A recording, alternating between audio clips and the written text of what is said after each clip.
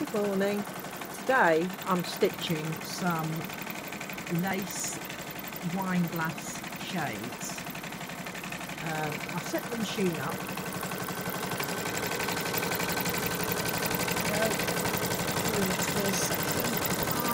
You can't really see it that well because it is lace that it's stitching out, and I'm working with very pale grey. There's the design on the screen, the three sections that I need. It's going to take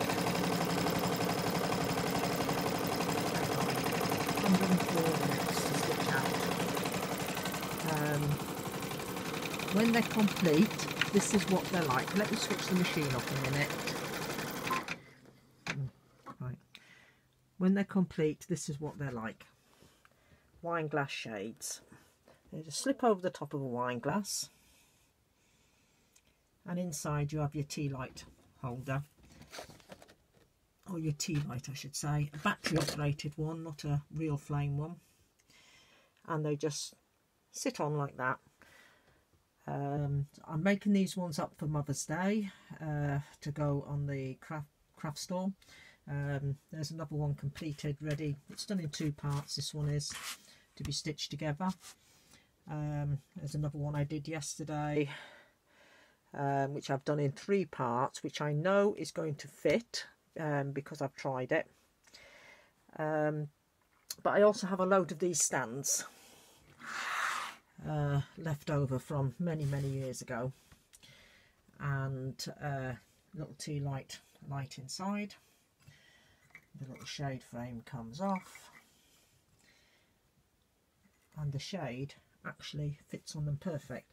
So rather than the wine glasses this craft fair, I'm going to use these stands up and hopefully get rid of them all. I've got a whole box of them sitting there, and yeah, so I'll show you on the machine what, if you can see that it's starting.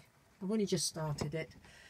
It's starting to do the second layer of the lace. The lace is built up over several layers, going opposite directions diagonally, then it goes up and down, then it goes across, and in between it goes around the edges, which holds all the lace together.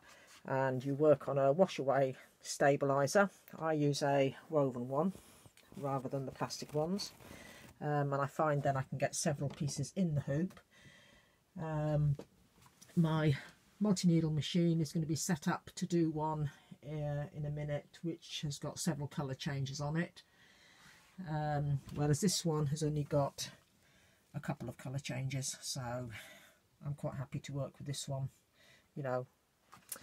And yeah, so that is what I'm up to at the moment. And yesterday I was also, big box of lights there, lace bookmarks, which are all ready to have their ribbons put in.